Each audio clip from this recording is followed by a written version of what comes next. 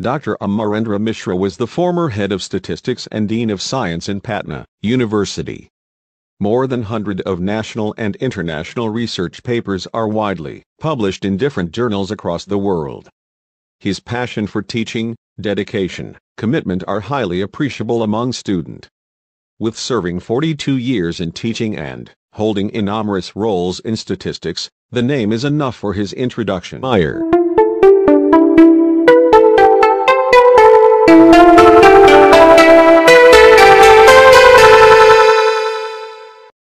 Today I would talk about the brief history of probability theory, which is the science of chance. How did it evolve?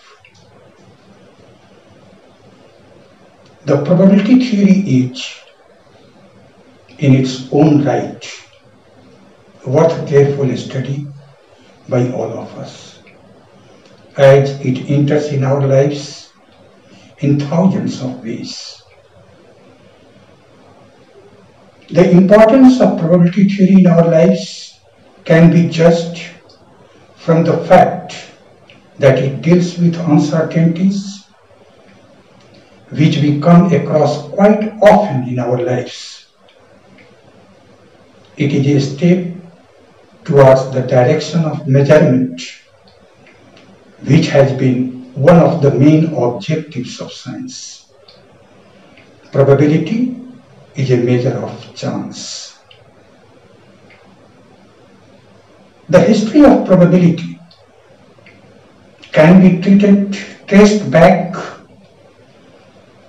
to the 17th century, when the first attack was made on the problem of chance. It originated as a mathematical tool of gamblers.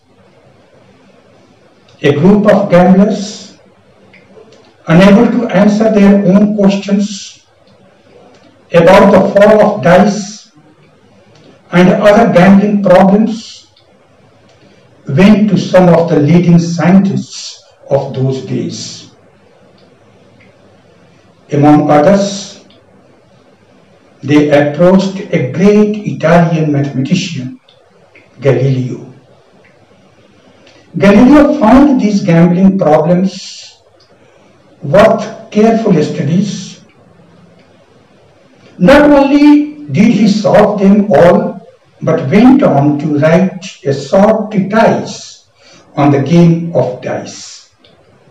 Thus, science had begun its study of chance, which continued to the present day and led to results that not even Galileo could have foreseen. It became a branch of science rather than gambling. Not many years later, history repeated itself, this time in France.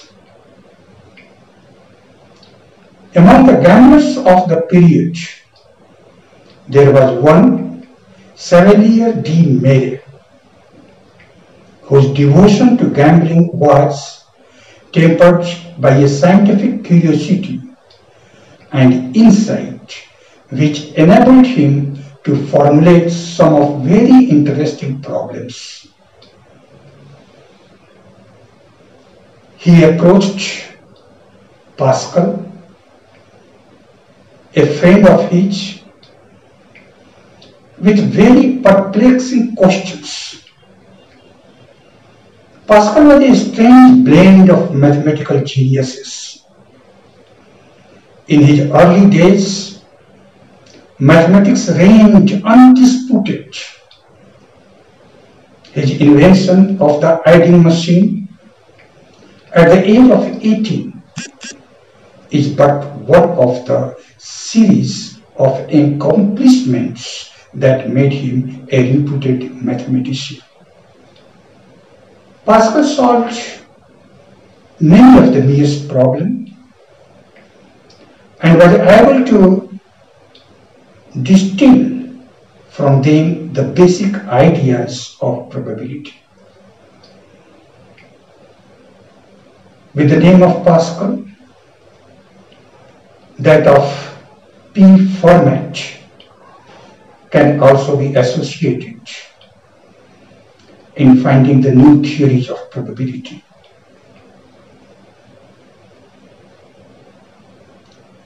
Fermat was a lawyer by profession, and he never devoted himself wholly to mathematics. Still, his contributions in the field ranked him as one of the great men in this field. Pascal and Fermat corresponded with each other and gave rise to many basic laws of probability.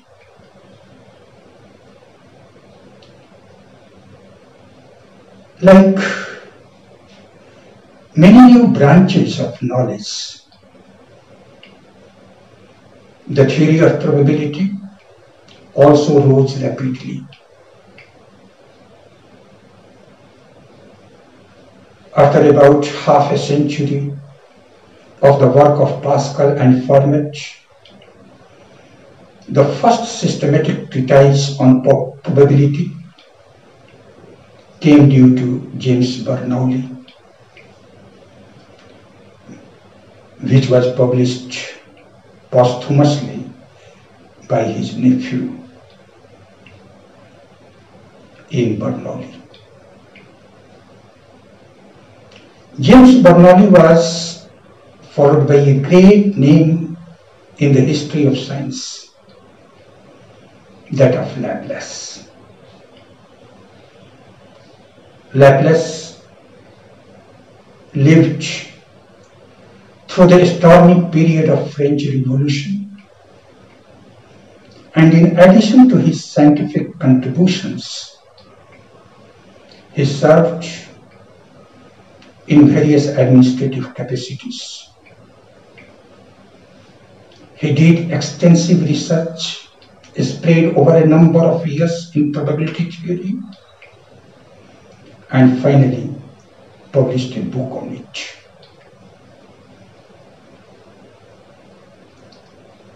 The next great name in the theory of probability is of the German mathematician Gauss. He was one of the versatile mathematical geniuses that ever lived on this earth. In his admirable book, Men of Mathematics, E.T. Bell ranks Gauss with Archimedes and Newton as one of the three mathematicians of all time. Gauss evolved a famous law now known as Gauss' law of errors. It is believed that a French mathematician, A. de Moivre, who has spent 66 years of his life in England, was the first to evolve the law of errors. But it could not come in light as he didn't get it published. Had the gamblers kept their difficulties with themselves and not brought it to the notice of the mathematicians of their period, the theory of probability perhaps would have not been developed as a well-organized member of the mathematical family. Thank you.